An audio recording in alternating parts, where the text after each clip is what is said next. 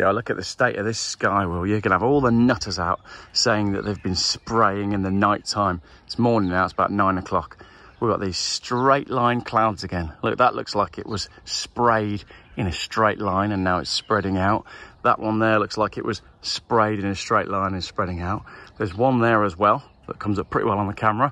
There's another one just up there. Looks like it was sprayed in a straight line. There's actually one that goes directly across.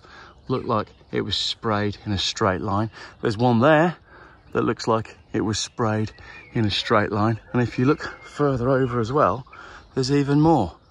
So all of the conspiracy theorists, look at that one. That straight line cloud goes from the bottom down to that corner of that house roof, all the way across the sky, and then it spreads out and meets up with all the others. All these conspiracy theorists, honestly, it's just a bit of straight line cloud, isn't it? Doesn't everybody know that they plant the clouds in the evening just to shade us from the sun so we don't get burnt?